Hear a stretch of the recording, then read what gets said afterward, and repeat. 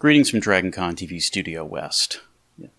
Yeah, it's my house with a green screen. Anyway, I wanted to thank everyone who joined us for DragonCon Goes Virtual, especially those of you who got up early or stayed up late to watch The Late Show every morning.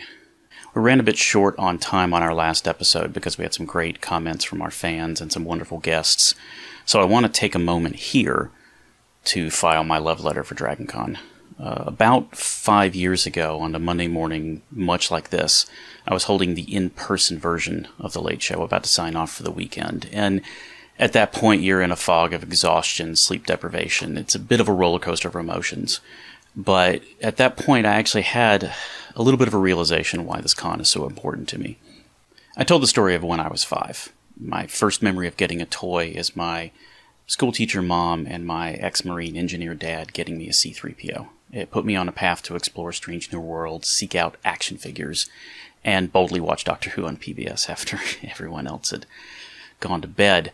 The worlds I found at that moment were compelling, hopeful, and deeply weird. And Labor Day is supposed to be our weird weekend. We embrace weird, but this year was not the weird that we wanted. After 2 decades of volunteering for DragonCon, I look forward to this, my weird weekend. I embrace it as a chance to reconnect with found family, meet the people who made these universes real to so many people, and admire the creativity of an immense fan-driven community.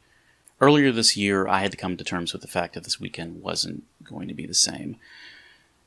But 2 months ago, the family we built over the years made a decision. The show must go on. Reliving that moment of being 5 reminded me then and now why I do this show. What I remembered was a feeling of hope.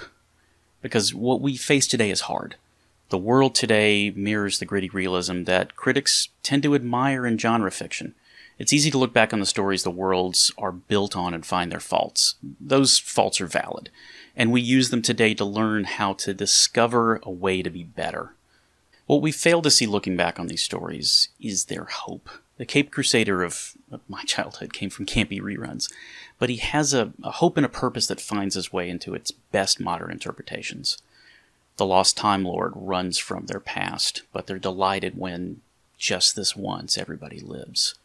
Rebellions, as we have heard, are built on hope. What the people for the show wanted more than anything was the hope we could put on the show that you loved. Same bad time, same bad channel. But y'all knew that wasn't in the cards. Instead, we learned from our best stories. We discover the world has changed. We set a new course, and we endeavor to be better. Today isn't an ending. We're in the second act of our story. We're tired. We're worn down. We don't like what got us to this point. Our friends have assembled, and we're ready for the next page, because in any story, the third act takes hope. And what this weekend has restored in me, and I hope in others, is a hope that many of us have lost over the past couple of months. Hope is more than a word. Hope is a form of love. And love keeps her in the air when she ought to fall down. I don't know what DragonCon 2021 looks like. Based on what my friends have done here, I have hope it's the best that's yet to come. Thank you all, and I hope to see you in person next year in Atlanta.